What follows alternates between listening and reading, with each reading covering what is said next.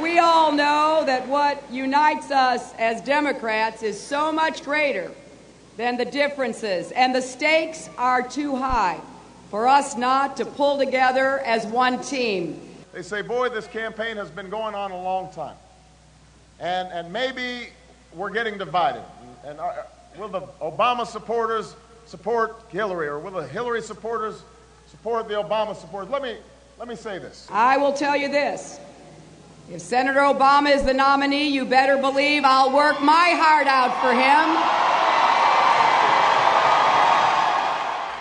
If Hillary Clinton were the nominee, I would support her in a heartbeat, and I know that if I am the nominee, that she will support me. And if I'm the nominee, I know Senator Obama will do the very same for me. And the reason is because although we are campaigning vigorously, and we have serious differences in both policy and approach, it will be a united Democratic Party that goes on to victory in November. One thing that I can say is that our differences pale in comparison to our differences with the other party.